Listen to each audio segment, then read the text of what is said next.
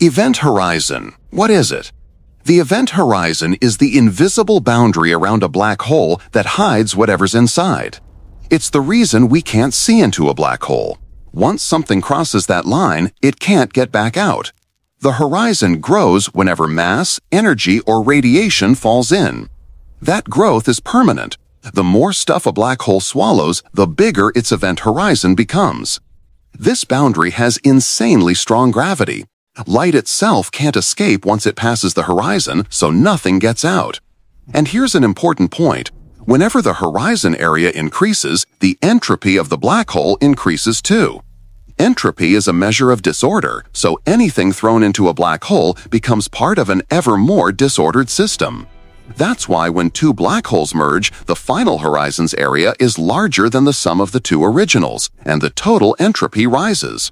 From this perspective, information that falls inside seems to get scrambled beyond recovery.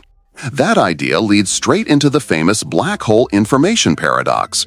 If information is lost forever, it would break core laws of physics that say information is conserved. In short, the event horizon is the black hole's one-way line.